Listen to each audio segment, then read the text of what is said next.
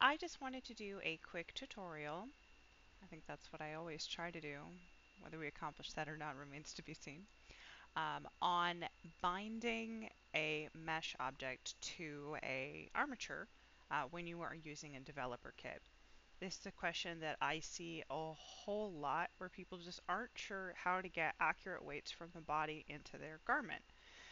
So they'll end up manually weight painting or doing a lot of additional work while missing the much easier way of doing it, which is to have Avastar copy the weights for you. Blender does also have its own built-in weight paint, like copying, but I find that the weight painting from Avastar it's just easier to use and tends to work better. And then it's 100% compatible with Avastar because it's all done in Avastar. So this is actually a super simple process at its base, and then to refine it and perfect it does take a little bit more work. But the very basic procedure is just a handful of clicks. So the first thing that you need to do is have a mesh object that you want to bind to the armature. Down here in the bottom corner, you'll always, if I have them turned on, see my screencast keys, which will show you what I'm clicking, so I don't have to tell you every keystroke. So you'll just need to have your mesh that you're wanting to bind. You will need to have the body that you're wanting to bind it to, and the armature that the body came with. This is actually a top that I made previously, and I went ahead and just deleted the weights from this shirt for the purposes of the tutorial rather than making a new mesh just to demonstrate. So the very first thing that we want to do is going to be to open what we call the N panel. That is by pressing the N key on your keyboard. That's why we call it the N panel. Or there's a little teeny weeny little arrow up here at the top by the camera widget, and you can just click that and drag it, or you can just click it. So once that pops open, if you need to, you can click on the side and resize it. But we are just going to look for Avastar. It may be down in the list if you have a whole bunch of add-ons, or if you only have Avastar installed, then it's just going to be that and a couple other things. So first we're going to click on our mesh. Then we will control click on the armature that the body we're using is attached to. So body, armature. So we're going to click our mesh, control click on the armature. So now both items are selected. Then over here in the Avastar pane, we're going to open the binding and skinning tab. And we will see there are a few options here under where it says method. Preserve weights is going to keep any weights that you already have on the item, not make any changes to them. Create empty groups will create empty bone groups that don't have any weights assigned to them. They're just completely empty with the names of the bones. It's for manually painting. There's also automatic from bones, where it will generate new weights based on where your mesh is in relation to the bones of the armature. None of these are what we want to use to make an item that fits well to a body developer kit. What we need is the option that says copy from meshes.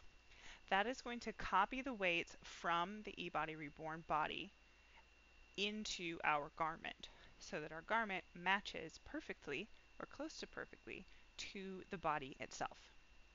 This can also be used if you are creating add-ons for the body or accessories or anything like that. If you need it to fit to the body, you want to copy the weights from the body.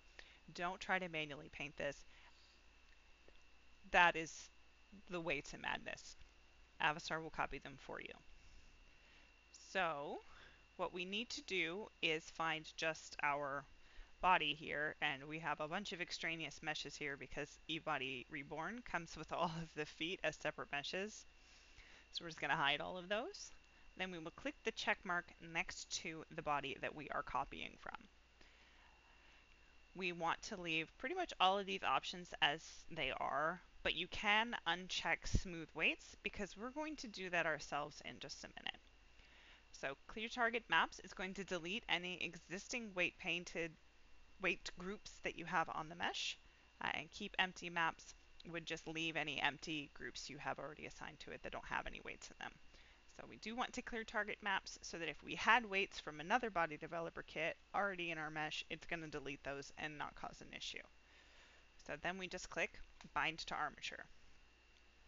Avastar is going to do a little thing, and what we should see down here is just a successful message that it has copied weights from X number of verts to our mesh.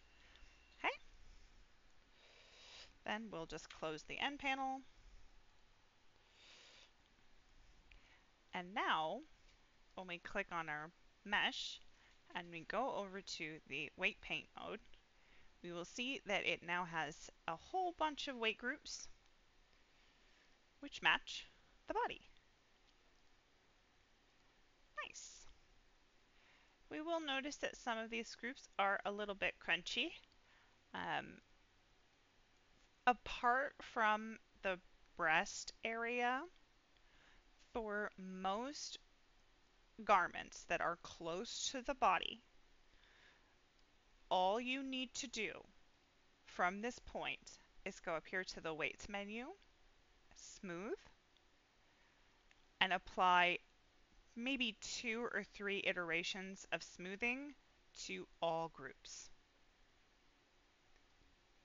That's it. That didn't do anything because I had vertex mode, select mode turned on, so we'll just try that again. Okay, so we're going to smooth all groups, factor of 0.5, 2 iterations. Now, when we look at our weights, we will notice that they are no longer super crunchy on the sides. Right. We can test our weight painting in a few different ways. One is going to be to select the armature. We want to uncheck this little lock icon up here so that it's gray, and that will let us put the armature in pose mode while our mesh stays in weight paint mode. Now we can click on one of the bones and pose the bone and see how the garment moves with the body or doesn't.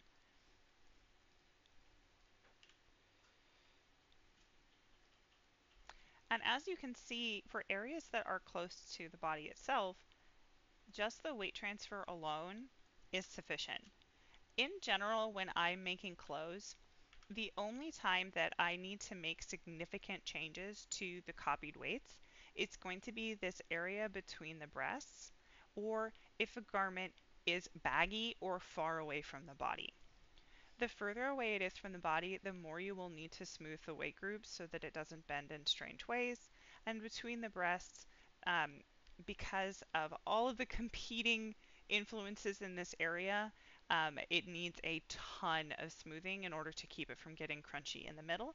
And there's actually a video by another creator, Sidian Monroe, that I recommend and can link to that covers how to handle that very, very well. And that's where I learned how to do it. Apart from that, that's it. You're done. If you get a weird message when you go to export your mesh that says you need to limit your weight groups to 4, Avastar will do that for you on export every time you export it. But if you'd like the message to go away, or you would like to have control over how those weight groups are limited, you would just go up here to weights, limit total, and you can see here it says 565 vertex weights were limited. And that's just because Second Life has a limit of 4 bone influences per vertex. That's it. At this point, our garment is technically rigged to the body. Unless I want to make changes to make the weight painting look smoother in some areas, like between the breasts, it's done. That's it. If you have any questions, please don't hesitate to ask. I'm always happy to answer them. Or you can join us in our Discord server, Eden and Iggy's, which I will also link to below, where we are very happy to answer questions and where tutorials are posted before they are ever posted to the public. Thank you, and I hope you have a wonderful day.